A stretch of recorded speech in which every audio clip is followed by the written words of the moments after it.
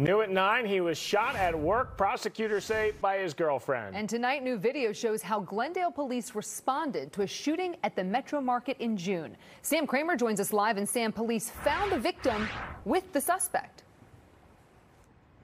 Yeah, hi there, Steph. And as you're about to see, she was right there. Looks to be holding a towel on the victim's leg where he was shot, right exactly when police arrive. And Glendale police tell us tonight that that woman wasn't the only one arrested. It's almost 11 o'clock the night of June 20th. Glendale police have just been dispatched to the reported shooting of an employee at the Metro Market on Port Washington Road. Somebody was shot? Where's she at? This guy. Just seconds later, the officer heads into the grocery store. He finds the victim with a woman helping him in aisle 13. Police redacted his responses to the officer's questions. Okay, man, we're going to get something on you, okay? Who shot you? You don't know the person?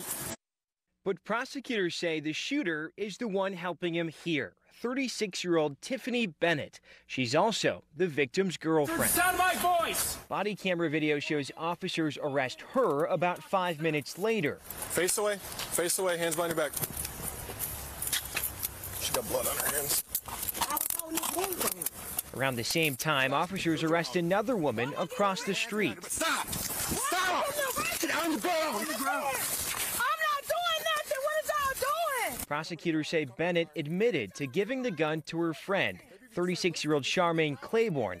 Police say they found the gun in Claiborne's car underneath the driver's seat. And tonight, Bennett is out of custody on bond. She pleaded not guilty to a pair of charges, and she's due back in court next month. We're live tonight in Glendale. Sam Kramer, FOX 6 News. We knew it was a wild scene.